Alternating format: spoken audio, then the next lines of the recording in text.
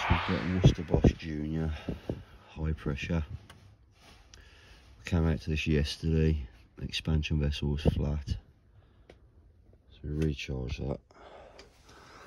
But we had a suspicion it was a plate heat exchanger causing the problem. So we left it overnight and we've come back today. It took a bit of time. We're back at 3 bar again.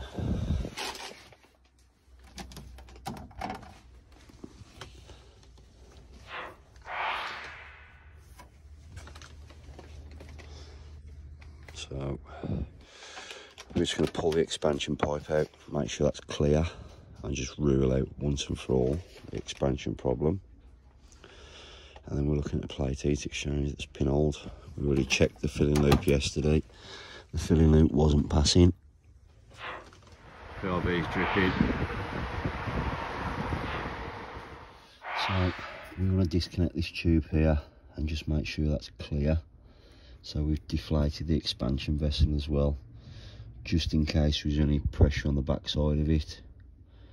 It's not, hopefully won't spurt out at us. Guys, we've disconnected the expansion hose. Seems pretty clear. We have water dribble out of it.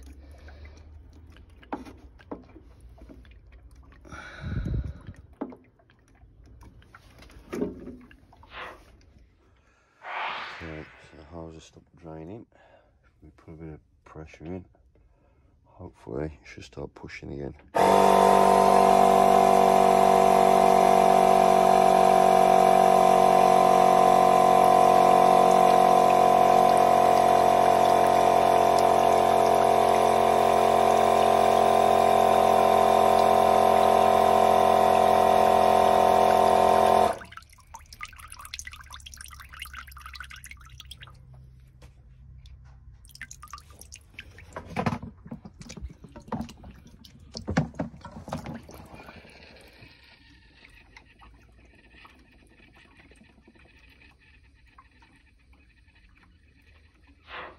So we've turned off the cold water supply now to the property, not just to the boiler.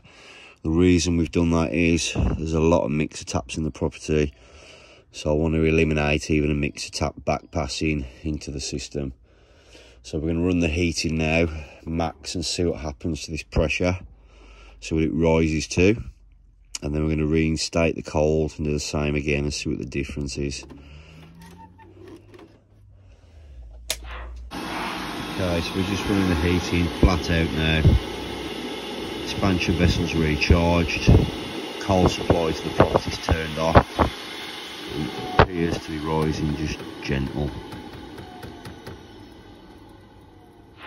Okay, so we've had the boiler on for about 10 minutes now. Return pipe's hot. Pressure's just nice and stable. I'll reintroduce cold water in a minute, see what happens to this pressure gauge.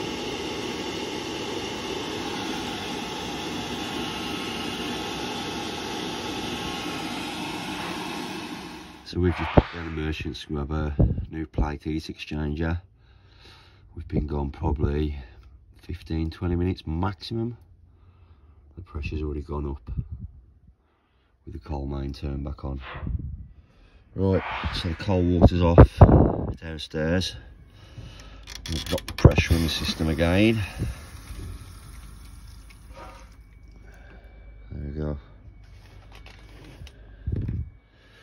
Right, we should be able to start cracking there.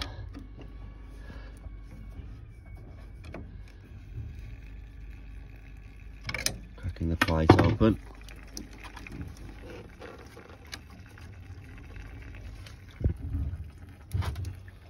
Drain as much water out as possible. There's a bit of a pain for losing water on these when you're trying to take it out.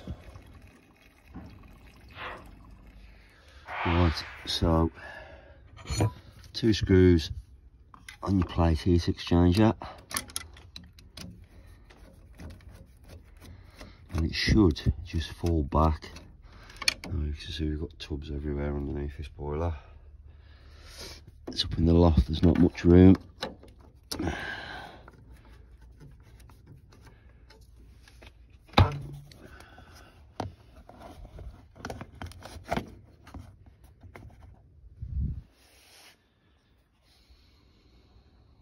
Can do these. We tend to try and just take it out, move the pipe out from underneath if we can do. So today we've moved the cold pipe. Just drop it back, tilt it and bring it from underneath the boiler. I find it saves messing with all the hydro block and I'm doing every connection, tightness testing, everything. Plate heat exchangers out, new one's ready to go back in. Make a note of the direction of these arrows. On this boiler, these point towards the pump. The arrows are going towards the pump, so the new one has to go back in the same way. Remember that. New O-rings ready to go back in.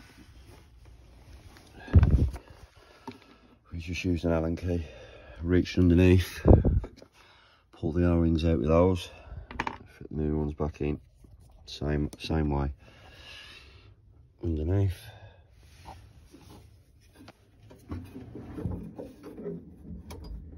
There's one.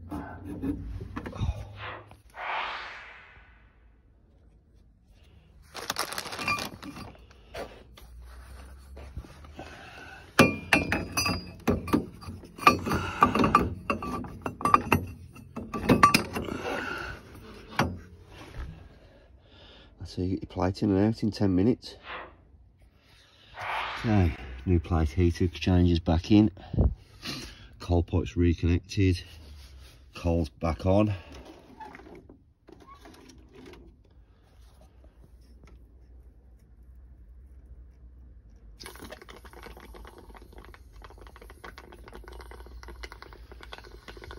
Bleeding the main heat exchanger.